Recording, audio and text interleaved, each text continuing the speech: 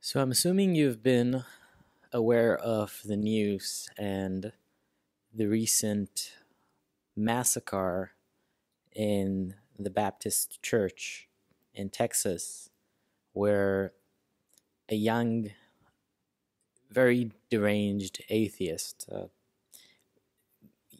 basically got an AR-15 rifle and put on Kevlar and SWAT helmets and simply butchered 27 churchgoers on that Sunday, including a baby, if I remember, and a couple of kids.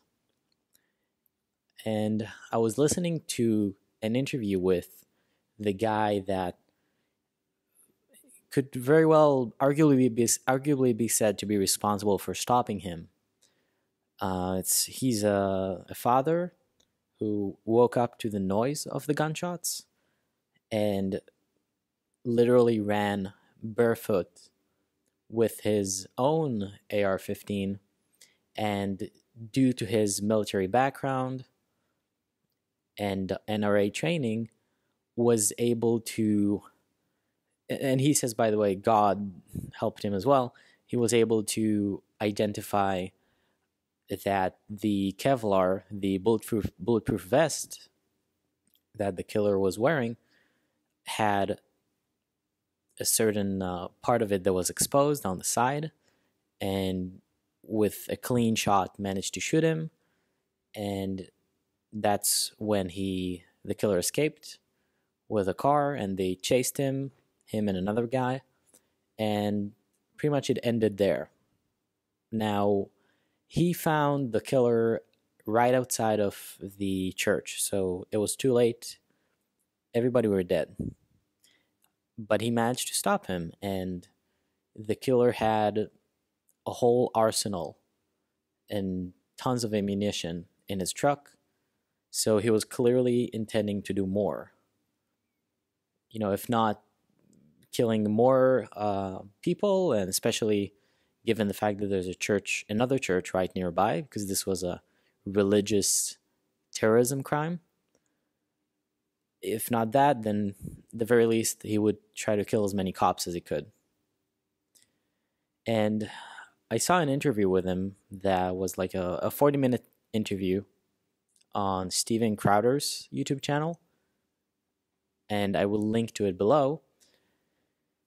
And towards the end, the guy said that he had kind of conflicting opinions on, you know, what he did. Like, he obviously he was sure that was the right thing, and he said he would do it all over again if he had to, you know, proudly. But in terms of the knowing that how much good you did, you know, not just that you did good, but how much good, he did not know. And I think that when I heard that, like, the fact that because the killer was already outside the church, you know, you don't know if he was intending to kill more people or how many more would have been dead if he wouldn't have stopped him. That ambivalence, that not being able to count how many people you potentially saved, it made me realize that is exactly the problem with good versus evil, or success versus failure. And that problem is, it's easy to destroy, and the reason it's easy to destroy is because it's tangible. Like, go out there and try to build an iPhone or any other electronic device.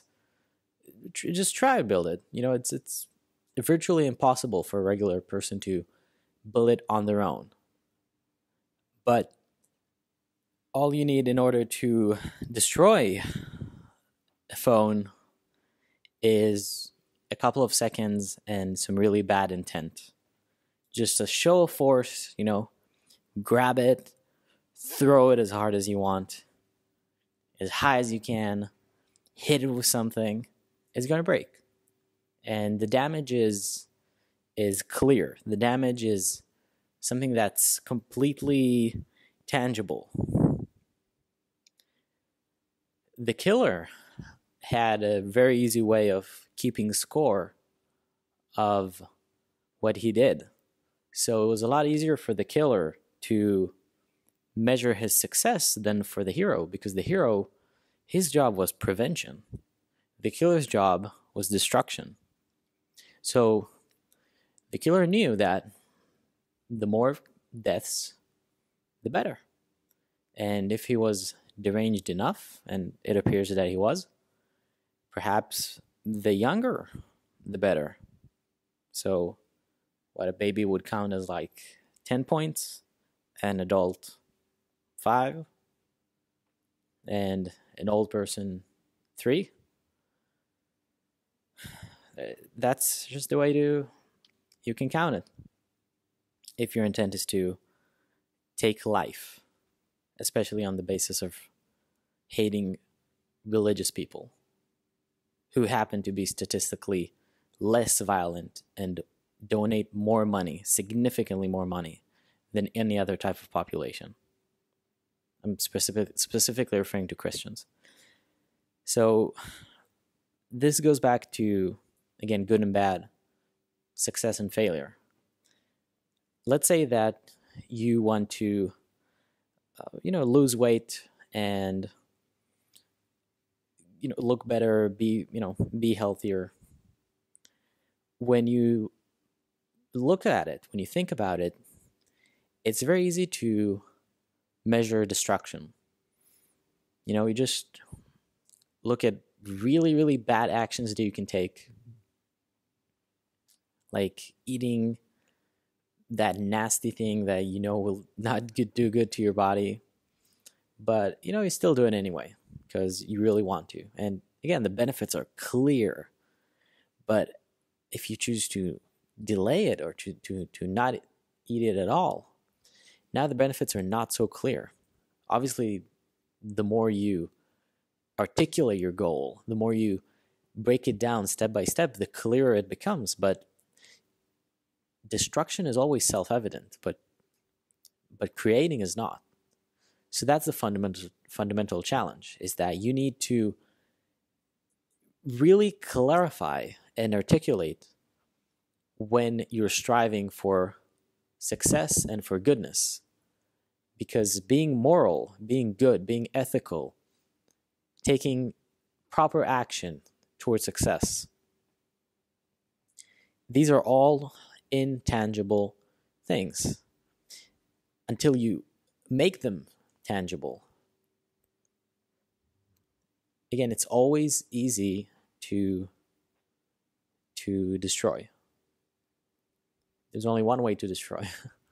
Just like smash, But to build, now you're going to infinity. So think how easy it is to take a life, just bam, pull the trigger, shoot, and he's dead. But to create an amazing life, whether it means birth or whether it means raising a person, that's a real challenge, because there's an infinite amount of ways to do it, and you can't know which one is the proper one. All you can do is keep trying to find out the best information and get the best advice on how to do it. So fundamentally, when you're in the realm of the good, you're in the realm of the inarticulate. You're in the realm of the things that have not yet happened, that you need to assemble from the chaos. When you're in the failure or the destruction side, you're in the realm of breaking order into chaos, back into the cesspool of ineffective, just blunder of reality. So think about it deeply, about the things that you want to achieve, things you want to accomplish, the different moral decisions that you're currently facing or might face in the future.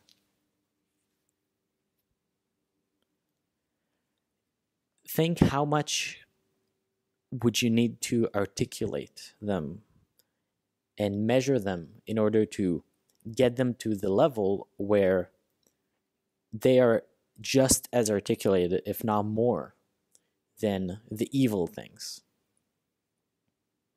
So that when evil comes, or when failure attracts you and tries to give you reasons, again, very clear reasons, because failure is clear. That's why almost 100% of the people are failures. That's why almost 100% of people have moral problems. It's because it's easier to justify failure. It's easier to justify evil because it's always simple. It's always the most immediate explanation possible. But go ahead and explain to someone why he should make the right choice with someone else, the ethical choice, why he should refrain from being angry at somebody because you need to take responsibility for yourself. Go ahead and explain that to someone when you can just tell them, yeah, that guy's a dick, fuck him. Go take whatever you want from him.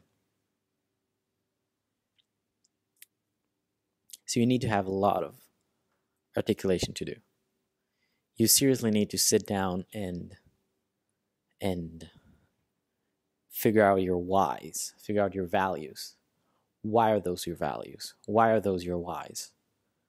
Why do you take these actions? Where is it leading? What is the bigger plan? What's the biggest plan you can think of? The biggest vision? Break it down. What does this lead to? What does this lead to? Just like I talked about in the previous video, like, do I know what I'm doing? Have I articulated what I'm doing? Have I learned about what I'm doing? Do I know if this action is correct or not?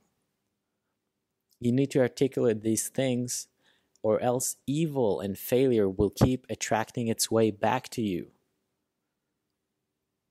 Again, being unfocused, unclear, not knowing, that is what brings failure. That's what brings evil. Just imagine what went on in the mind of this poor but deranged and horrible person. I'm not saying he's horrible because he was born horrible. He became horrible. Like, how much time do you think it takes for a person to descend into this sort of behavior? What kind of a simplistic worldview? How much anger? This is a person that I bet if you talk to him, he doesn't know anything. Like, he doesn't know facts. He just knows identities, and he knows dogma. He was against religious people, but he was more religious than anyone else. To be able to justify killing a mother, protecting her kids, and try to kill one of her kids on the way. Like, how religious do you have to be in your thinking to think all religious people are evil? All Christians are evil. While you see in front of yourself a mother that is covering her children to, hopefully save their lives somehow, which she did, but not all of them, just 3 out of 4, which is better than 0. And this is you. I'm not saying that's who you are, you're that bad, but that's who you and me are. Like, that's how deep people like you and me can go if we don't articulate ourselves properly towards good and justice and truth and success. I'm not just saying these words to virtue signal words, like, oh, success, love, no, every single one of these words matters. When I say truth, that's what I mean, is speaking the truth. When you say all Christians are bad, that's not the truth. That is the antithesis of the truth. That is an ideology. When I say ethics, that's what it means. Like, would I like to be treated like that? Would I want somebody to massacre me and my family? No. Okay, and success, like, the more you grow and achieve things, the less you'll be inclined to do these kinds of things.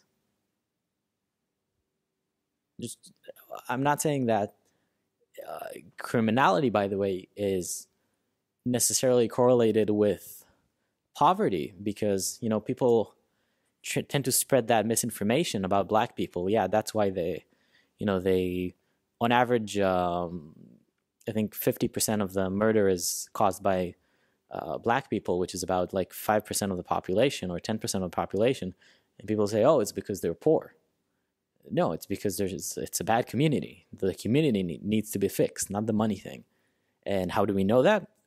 Well, there's other poor communities in the United States, and none of them have a higher criminal statistics than regular communities. So it's not necessarily poverty, but success in itself. And I don't mean success on its own. I mean success, because you saw Harvey Weinstein and people like that who raped people and abused their power. I mean success when it's tied to giving and to truth and ethics. Then it's amplified, and you do so much good. You don't see a reason to do bad. Okay, so that was my rant, and hope you take a lot from this. It's been a pretty profound day for me. Just sitting and listening to this hero talk for 40 minutes and really putting myself in his shoes. And, would I do it? Would I actually get up and just grab the gun and run out there to fight him? I don't know. I really don't know. But I really hope I would, because that would be something that I would like to remember myself for in case I died. So thanks for watching on this kind of heavy video, but it has its purpose. So keep fighting the good fight, and I'll talk to you soon.